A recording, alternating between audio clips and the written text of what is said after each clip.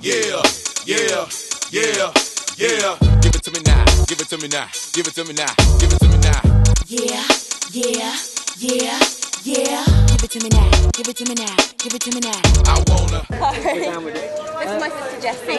Jesse, all right, how you doing? From the bed down to the 10 years of FHM's Handle Sexist Women. What do you think makes this competition or this list so successful? I think what makes it so successful is that, you know, all shapes, all sizes, something for everybody. It's bound to be a winner. What I like about it as well is that, you know, you've got models in there that we can all aspire to look like, but there's actresses, there's singers, there's, you know, everyday people in there that you think, oh, I've got an affiliation with that person. So everyone's got that little sexy number there. And there's been some great people on the front cover, including yourself.